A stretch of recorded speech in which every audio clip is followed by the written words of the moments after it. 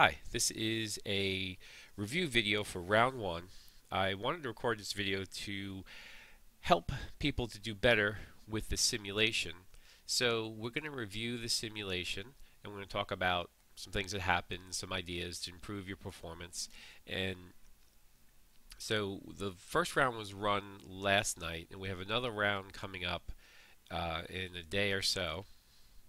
And before you work on a round, you may want to try some practice games. You may want to read a student user manual.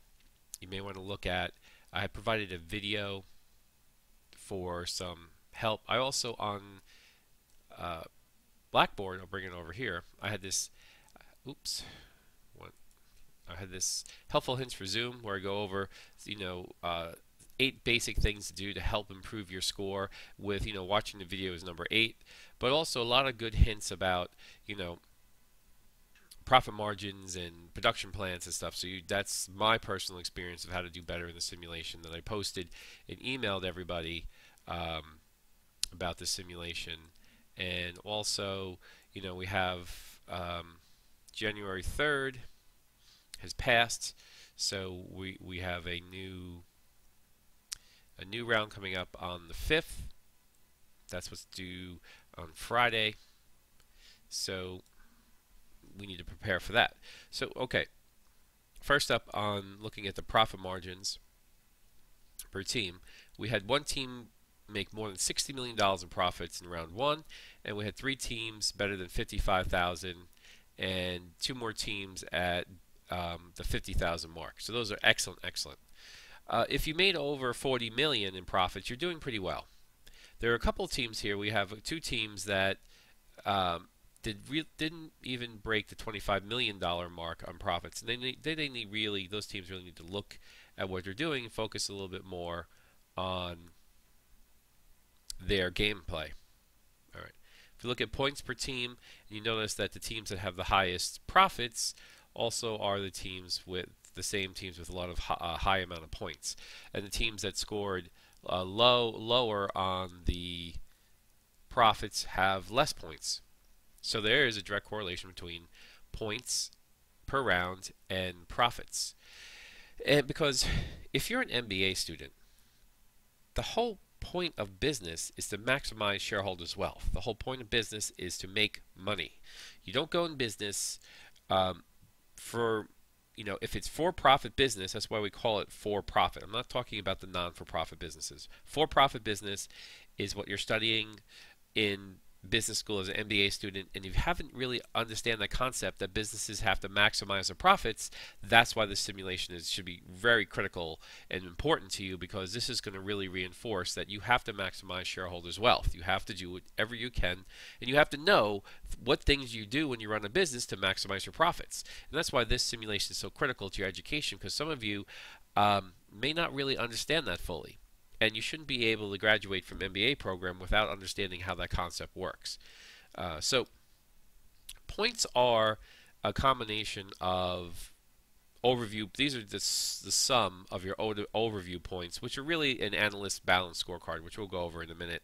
And we have a number of teams. Look, I'm looking for you guys to do. Let's see. I'm looking for you guys to do 2,500 points. Some teams are at 1,000 points. You're almost halfway there. Not quite, but 40% of the way there. Some teams have really killed it in points the first round. And other teams did very well. Basically, you want to make at least 450 points per round to guarantee an A on this project, or at least 425 points per round. So anybody over 400 points, which is majority of the class, except for 3 teams, did well. Okay, stock price. So stock price is a reflection of maximizing shareholders' wealth. How do you get stock price to increase? 1, you increase your profits, or you reduce your amount of outstanding shares. So we have $19 all the way down to $9. So everybody increased their earnings per share, just like everybody was able to increase their revenues and increase their profits. But you're competing against each other. So the teams up here are doing much better than the teams down here. So you're focused, you're competing in the industry. So your success is measured against how you do relative to other teams. Now, if you look at sales per class, we have, you know, this company down here definitely needs to reevaluate their sales. Student user guide will help with that. And these teams up here have really capitalized and done very well on their sales. But remember, sales aren't the whole picture. Um, I often tell students, I say, I have two companies. I'm going to give you a company for free. Which company would you rather have? One company has 5 billion in sales, another company has 100 million in sales. And everybody says, "Oh, the company with the 5 billion in sales." And then they say, "Oh, now I've given you the company, but I should tell you now that you own the company that the company with 5 billion in sales has 16 billion dollars in losses per year."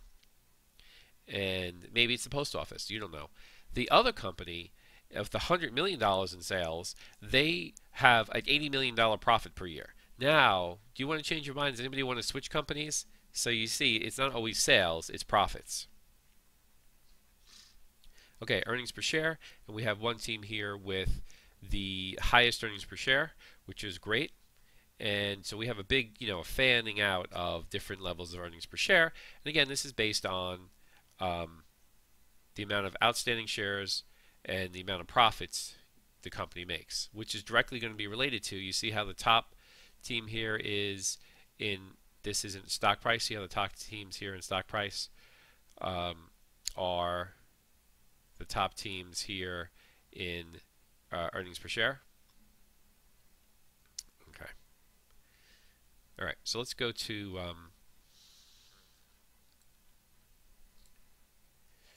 this is the leaderboard for the class, and you see that number of teams made over 800 points, which is fantastic. Any team over 400 points is doing well, so we only have really 3 teams that are struggling. Now, if we look at profit margins, I had said in that hint email that you're starting off at 40% profit margins. So all these companies here really failed to escalate their profit margins significantly. These companies actually went backwards in their profit margins. So whenever a company, if you ever follow the news when earnings are released, whenever a company disappoints in profits or earnings per share or in profit margins, the stock price gets killed. So you guys are basically killed your company stock price this round. Companies that were able to greatly improve their profit margins did very well in their points. And here's the percentile rank. This percentile rank is like, if you ever took an SAT and you get a percentile rank of your score, this is how well you did compared to the last 3,000 other teams that played the simulation. So some teams are doing very well in the 90 percentiles of gross profit. Stock price, we talked about that before. Return on equity is the amount of profits you make relative to the equity in your company. So this is really the return for the money invested. Total points, this is a cumulative. This is what your score is based on. So in round 2, your round 2 points will be added to your round 1 points, and your total points is what your score is based on.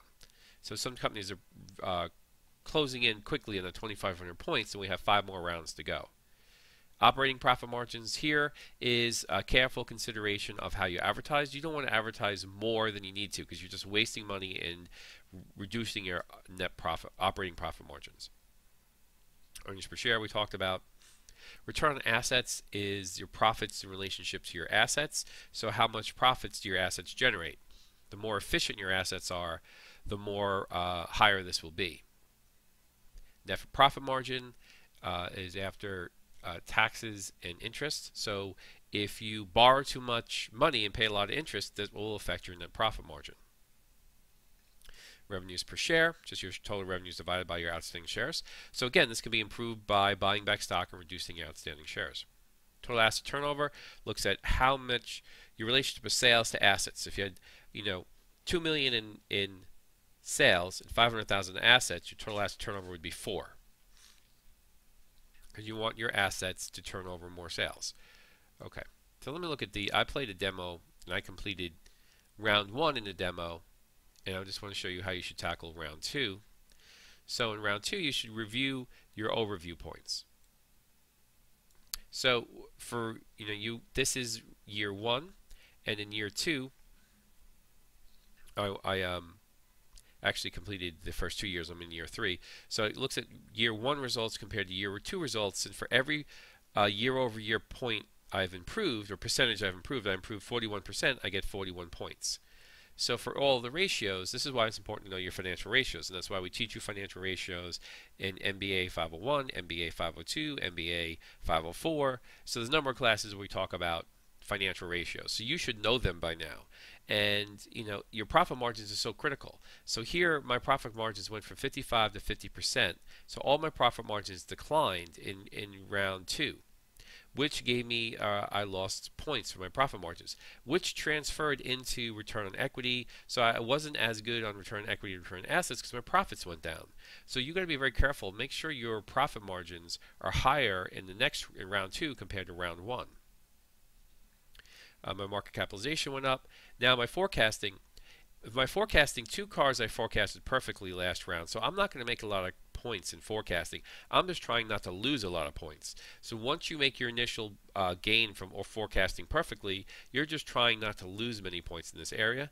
And I invested in operational investments, which gave me a 100-point bonus, and I had a surplus. So you always want to maintain enough cash to have a surplus. Now, round 2 might be harder to earn a lot of points in if you've done very well in round 1, because you're competing, sort of like you're competing against yourself. Your grades from year 1 compared to your grades from year 2, if you want to look at it in the school analogy. So your year-over-year change, you really have to work hard to beat yourself, because not only are you trying to beat all the competitors and you're trying to steal market share from your competitors and outthink your competitors in the simulation, you're also trying to use that to improve your year-over-year points. Okay, so that's my quick review. Now, if I'm going into if I was going to go into year 3, I'd also go to the assessment page and I'd look at my assessment scores.